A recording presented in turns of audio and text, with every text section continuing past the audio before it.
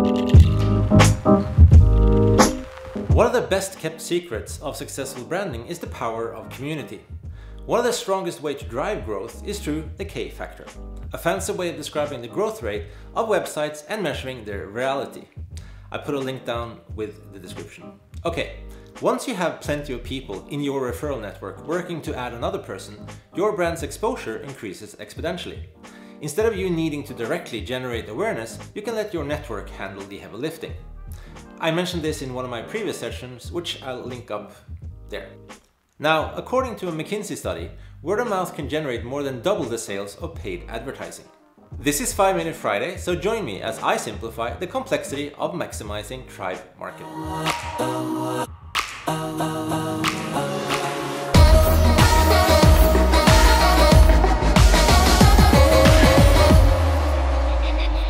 What's up everybody, Arnt Eriksen here with yet another 5 Minute Friday. Here's what I need you to do. Number 1, subscribe. Number 2, give it a thumbs up or smash it if you so desire. Number 3, leave a comment below or connect with me on Twitter or Instagram. It's at Arnt Eriksen everywhere. Let's just jump into it. Thanks to the current global economy, products and services are available to anyone, anywhere, at any time, and it is currently underpriced. However, it's nearly impossible to strike gold based solely on price and product. You need a community of supporters to cover your flank before you go charging into battle. This is the reason influencer marketing has exploded, and it is expected that Instagram influencer marketing will hit 2 billion by 2019. Remember what I said in the episode called How to Build a Brand? A brand is only as strong as the people who know it and has an emotional perception of the brand. Now, many people confuse loyalists and brand advocates. Brand loyalists and advocates aren't the same group of customers. Loyal customers are people who stay with your brand. For example, if you run an e-commerce store, loyal customers will be your return buyer. But they might not actively promote your brand to others, meaning they might not be comfortable with sharing information about your brand publicly. Advocates, on the other hand, are people who are not only loyal to your brand, but also proactively talk up and advocate for your company to their own network. The word proactive is key here. Advocates invest in the success of your brand heavily. The goal is to turn brand loyalists into brand advocates. Your existing customers are the most apparent advocates for your brand. However, your customers are not only advocates. Your best brand advocates are the people who work for you, your employees. Communications marketing firm Edelman found that 52% of consumers view employees as very credible sources of information about a brand. So how to encourage advocacy and maximize your tribe? Well, getting customers to advocate for your brand is a lot different from getting them to buy your products or services. People don't become advocates and part of your tribe without reason. Let me explain. It's important to remember no tribe is stagnant. People's views and opinions are constantly changing, and it's likely that the original tribe you started targeting may split into smaller micro-tribes. One thing I always end my presentations on stage with is the fact that the only constant is change. You need to be aware of these possibilities and evaluate what the future consumer landscape will resemble and how consumers' fundamental needs will change over time. Here are some tips on how to maximize your tribe marketing. Number 1. Stay focused. Trying to be everything to everyone will make you nothing to anyone. Start by doing one thing better than anyone else for a well-defined group of people. When someone asks what you do, be prepared to discuss one thing that you have truly mastered. By keeping the conversation simple and focused, you ensure that your companion remembers your brand as the go-to company for your specialty and knows you're not trying to be jack of all trades. Number 2, become a storyteller. Don't see yourself as a budding Mark Twain?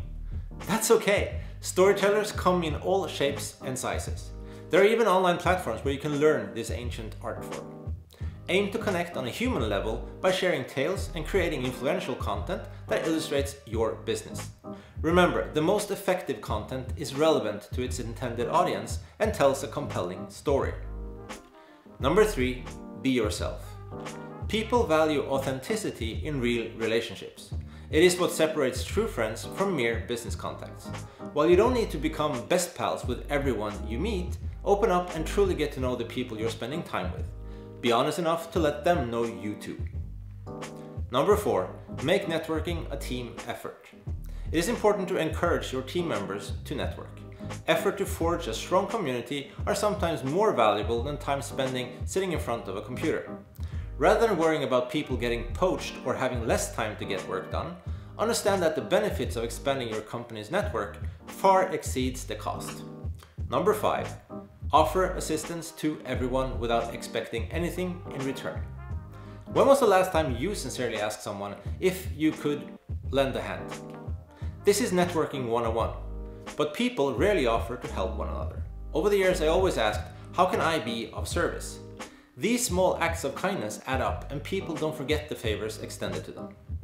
Pushing people towards a particular type of action typically results in them doing the opposite. Don't try to force advocacy. It should be completely natural. The reward for brands that connect with customers' emotion in a positive way can be substantial. People love to talk about products that make them happy. Tribe advocacy is always a risky business. When discussing a company, advocates are putting their reputation on the line. They know that if something goes wrong, people will blame them for it. But one thing can alleviate those fears: trust. The more they trust you, the more easily they will recommend your product. So, since you are building a brand, be sure to think about how you can piece together your tribe. Regardless of the direct benefits to you, connect with people in your network who can add value to one another. These triadic relationships will help you build a powerful network of brand loyalists. Stop worrying so much about your logo and start building your tribe, and you'll end up with the most powerful marketing tool of them all. Well, that's the end of this 5-Minute Friday session. Thank you for giving me your time and attention.